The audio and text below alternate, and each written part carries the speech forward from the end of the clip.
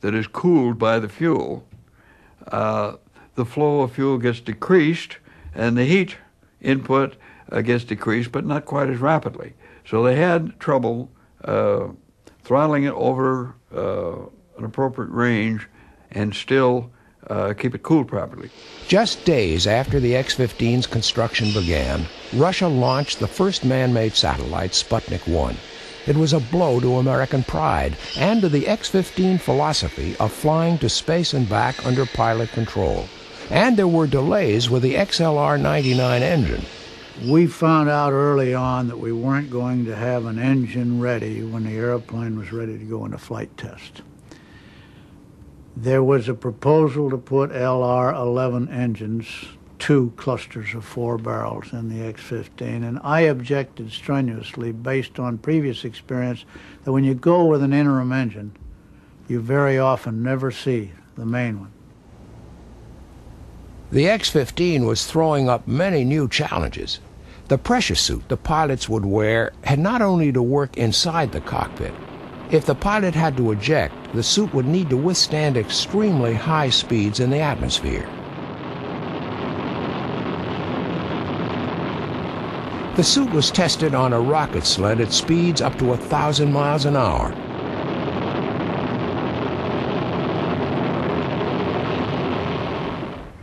People made a problem of the safety and the escape capability. That became a major problem in the development of the airplane. Some people wanted to put capsules in it, which the airplane we never would have accomplished. In fact, most of the capsules we've ever made are just used as a way to commit suicide to keep from getting killed, in my way of thinking, you know. I offered to fly the X-15 sitting on a tomato can if they'd just give me the money we'd pay for an escape system. In the end, the designers settled for a straightforward ejection system.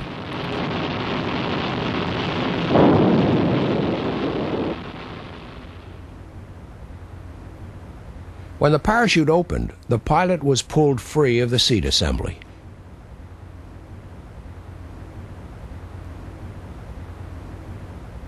Flying the X-15 would be an enormous physical challenge to the pilot.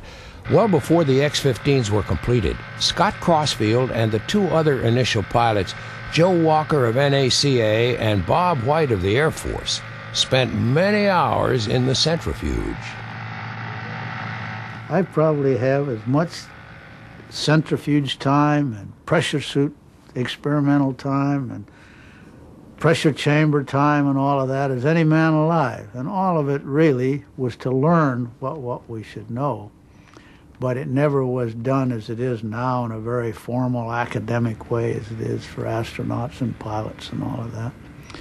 And frankly, if you had a medical problem in those days, you just kept it to yourself. We became pretty expert at that.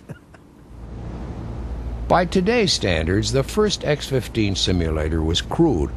It wasn't designed to give any physical sensation of flight. Its purpose was to display accurate instrument responses to control inputs, which was valuable training in a mission on which the pilot would rarely get a chance to take his eyes off the panel. I believe very strongly in a simulator at that stage to learn procedures and to learn systems, and had a lot of disagreement with people who said I should practice in the simulator a couple, 3 hours before every flight. I didn't want to do that because we really didn't know what the X-15's characteristics were, and I didn't want to learn a lot of bad habits. I would rather be confronted with it as an airplane rather than have to put aside things that I had learned as the dynamics of flight is what I didn't want to learn from a simulator. There was another form of simulator available to the first X-15 pilots.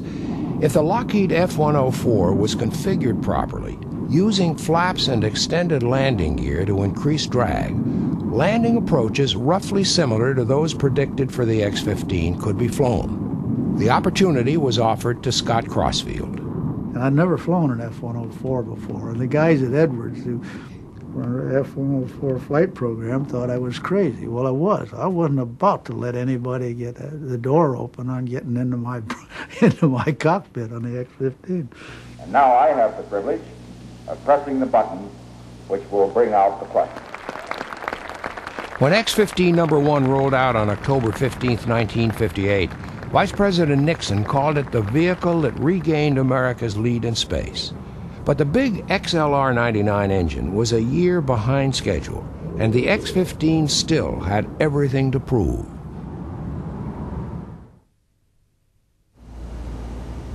Although the X-15 had still not flown, the U.S. Air Force already had approval for the next phase of the piloted conquest of space.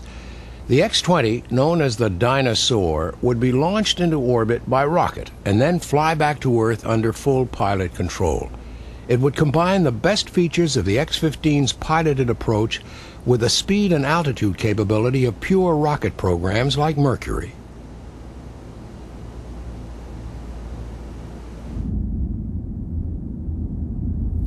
In the summer of 1958, Congress had passed the Space Act, and just 2 weeks before the rollout of the first X-15, the old National Advisory Committee on Aeronautics, NACA, had been replaced by a new body, the National Aeronautics and Space Administration.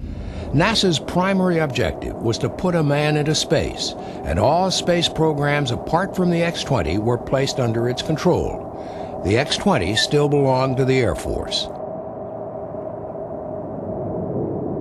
Edwards Air Force Base was now the home of the X-15. Its test program would be carried out from the same dry lake area that had seen the testing of the first American jet and the success of the first plane to break the sound barrier.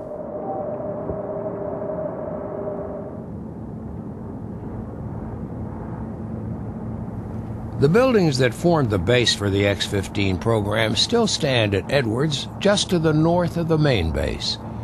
The bunkers in which engineers and crew sheltered during static engine tests are still there, and so are the rigs in which the X-15 was secured.